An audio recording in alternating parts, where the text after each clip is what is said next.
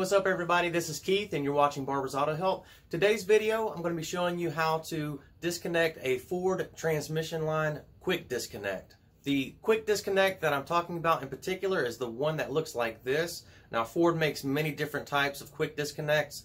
This particular one is what this video is about. Now before you get into this, you are going to need a special tool and it looks like this. Now you can get these in plastic and in metal. I would prefer that you get the metal ones because I've actually owned some plastic ones before and they're good for about 1 or 2 uses, and then after that they're not very good for this purpose. They chip and they break apart like you see here. Pretty simple. What you're going to do is you're going to remove the guard from this quick disconnect. Then you're going to insert your tool as shown here. You're going to press the tool down into the quick disconnect, pushing out the locking tangs. You're going to push the quick disconnect towards the tool while you're pushing the tool down onto the quick disconnect. Then you're going to pull the two parts away from each other. And sometimes it helps to do a little bit of a twisting motion while you're doing that. Now that looked very simple, and I know this can be a little bit of a pain in the butt, and it's usually caused by dirt and debris getting down in that fitting.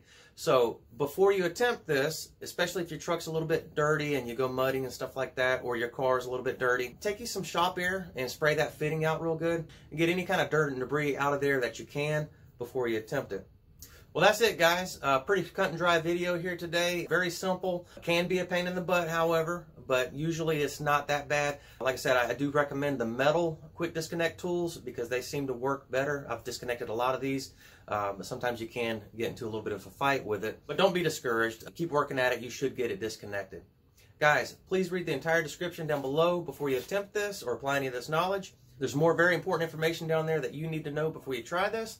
Also, if you're watching this video on a platform other than YouTube.com, you may need to go to YouTube.com/Barbour's Auto Help. Find this video there, and the description will be beneath it. That way you can access the description. So please read that, guys. As always, like and subscribe, and thank you again for watching.